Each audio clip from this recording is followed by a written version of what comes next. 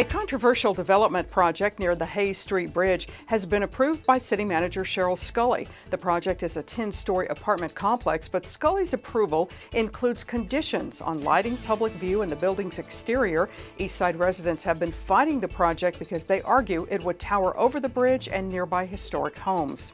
Outgoing Secretary of State Rex Tillerson has been mentioned as a possible candidate to replace retiring UT System Chancellor William McRaven.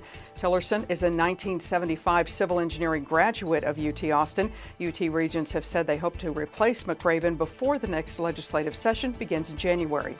A ceremony honoring Vietnam veterans will be held tomorrow at Fort Sam Houston National Cemetery. The event will note the 50th anniversary of the Vietnam War. It begins at 2 tomorrow afternoon at the Assembly area.